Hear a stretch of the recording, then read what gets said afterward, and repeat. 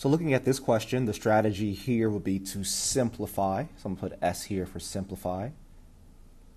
It looks like we could potentially use plug-in information from the question.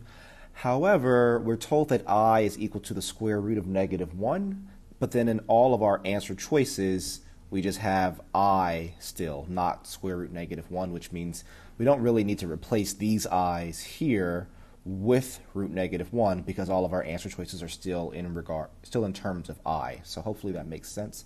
So all I need to do is simplify. So how do I simplify this?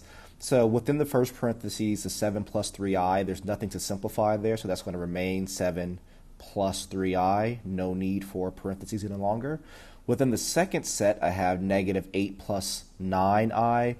This positive sign in between here, if I distribute that positive sign across into each term inside the parentheses, because it's a positive, it doesn't really change anything. A positive times -8 will give me -8. And then positive times positive 9i will give me positive 9i.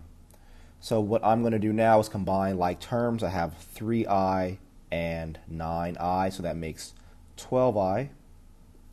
And then for my numbers, I have 7 and -8. So 7 minus 8 is -1.